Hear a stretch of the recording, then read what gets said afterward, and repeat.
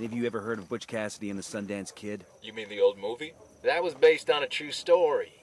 They were outlaws in the last days of the Old West, and when things got too hot for them in the States, they left for South America.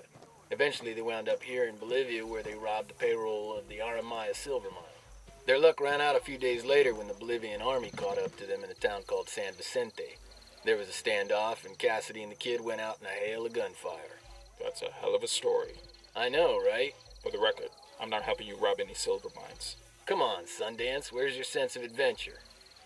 Butch Cassidy and the Sundance Kid is a 1969 American Western film. The film tells the story of Wild West outlaws Butch Cassidy and his partner, the Sundance Kid, two of the most notorious train robbers and bank robbers of their time. After participating in criminal activities in the United States for more than a decade, at the end of the 19th century, the pressure of being pursued by law enforcement forced Butch Cassidy and the Sundance Kid to flee the country. The group traveled first to Argentina and then to Bolivia, where Butch Cassidy and the Sundance Kid were supposedly killed in a shootout with Bolivian police in November of 1908. The exact circumstances of their fate continues to be disputed. Now, if you guys want to make your way over to the house where they had their last stand with the Bolivian police, I'm going to have the location in the background right now. You're going to want to make your way over to Remanzo, all the way to the bottom right where it says San Vincent. Now, once you are here, it is said that this is the location where Butch Cassidy as well as the Sundance Kid had their last standoff with the law, and unfortunately they were killed on November 7th, 1908. Now, if you make your way inside of the house, you're gonna find a legend on top of the table, and once you read the legend, it will be a wanted poster for Butch Cassidy and the Sundance Kid offering 1,000 Bolivianos to whoever can find him. Now, I want to give a huge shout out right now to one of my subscribers, which his name is Mohammadreza. He actually reached out to me telling me that he had found this, so huge